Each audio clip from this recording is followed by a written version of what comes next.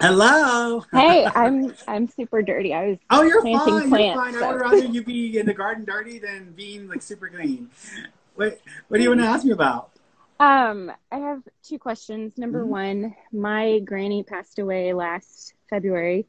Um, and like 2 or 3 years before that, there was a trauma with my mom, and a lot Yeah. of abuse like came to light for me. Hmm. And at that point, I thought she was enabling her, and I was trying to set up some protective boundaries to be able to heal. And so Hmm. I didn't contact her um, for a couple of years, and then she passed away.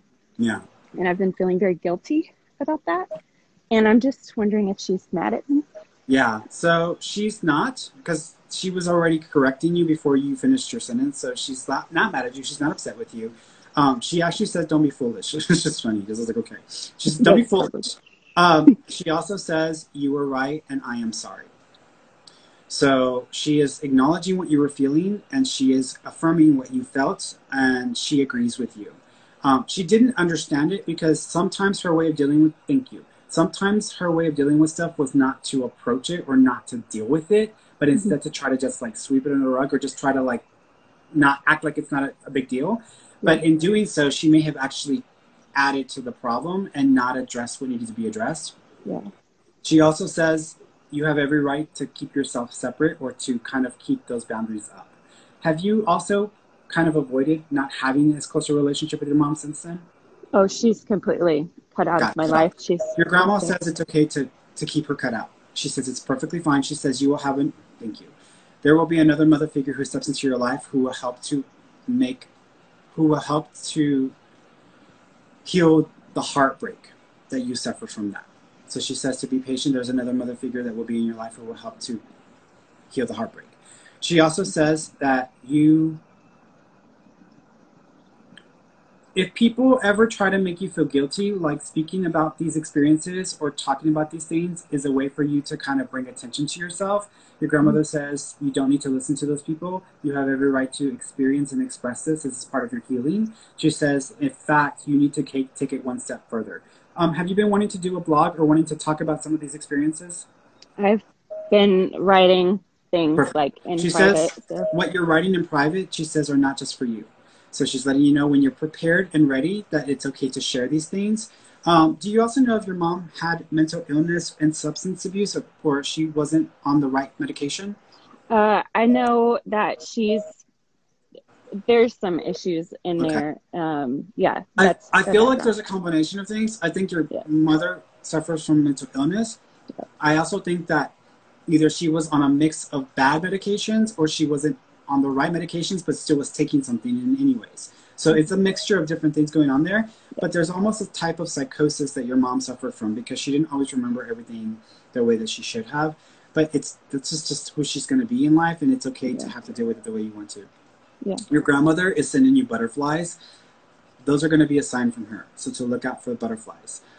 She also is acknowledging a bell.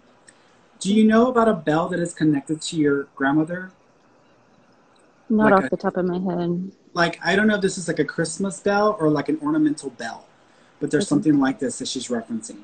Okay. So you might have to think about it. But the way I'm reminded of this, so we have a Santa Claus that we take out every year for Christmas, and he has a little round bell. It's almost Hmm. like the bells that you see from like the reindeer or like the movies of the reindeer. It Hmm. looks like that. It's a bell that's round. She's Okay. showing me something like this. So to keep your eye open for this because she's acknowledging this for some reason. Okay.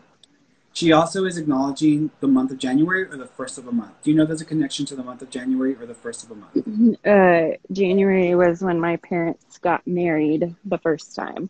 Okay, So, and that's my dad's birthday. perfect. She might just be acknowledging your dad. Oh, that was my second question. Yeah, I think she might be acknowledging your dad. Um, is he still alive, your dad? Yeah. Okay. Do you know if he's not taking care of himself or he needs to take better care of himself? He's never taken care of Okay. himself. She's almost wanting to bring attention to his condition or his physical condition and He, acknowledge that this is serious and it needs to be taken even more seriously.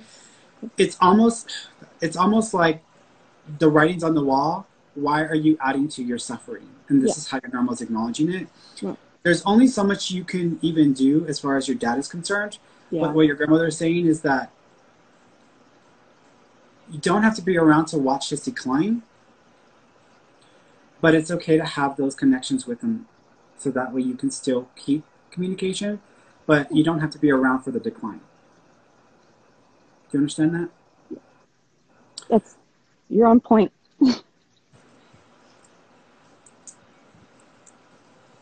She also says you need to forgive yourself because you were young and you're a kid and you're not going to deal with things the way that an adult would, and that it's okay to have responded and reacted the way that you did.